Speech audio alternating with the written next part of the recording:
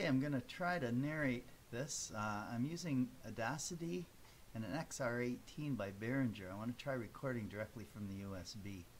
So here's Audacity, and I've got the Behringer driver loaded. When you've got the driver loaded, you got that little thing showing up in the bottom right corner, and it's just set to the defaults.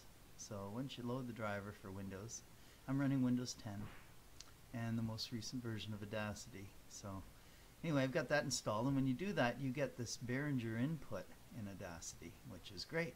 And as long as you're recording a stereo track, you can get 2 tracks at once.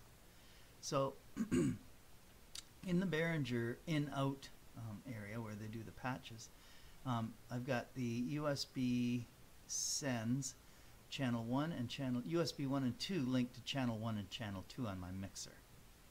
And that's all you can do at once, just 2 channels using the default driver. So the others are not working. Anyway, so I got channel 1, channel 2. I got a couple of microphones on here. So I'll start recording, and I'll talk into the first microphone. Testing 1, 2. And then I talk into the second microphone. Testing 3, 4. And then I will stop it eventually.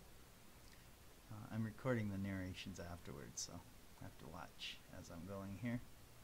Okay, the next thing I'm going to do is select all and do a normalization that raises the volume levels to a normal volume. There's no way you can control the volume level. It's up to the max right now.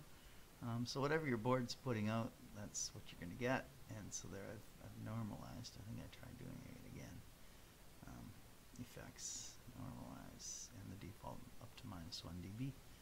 And that's good. And then when I try playing it, what I spoke in the one microphone is in the left channel, and what I spoke in the other channel, in the other microphone, is in the second channel.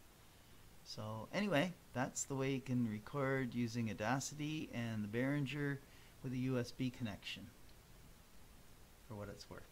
I hope that helps.